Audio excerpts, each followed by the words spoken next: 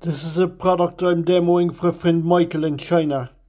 It's an infrared camera, and as you can see, you can detect short circuits. You can see the white items on the screen are hot, and they're the chips. And you can see the black thing is a thermal cooler. You can see an image of it there. It's Raspberry Pi Pico, and you can see the two chips there under it are hot. That's for detecting short circuits on boards. Or that's one of the many uses of it. Another use of it is for detecting whether it's cold coming in from outside. Drafts. It can detect drafts as well, I think.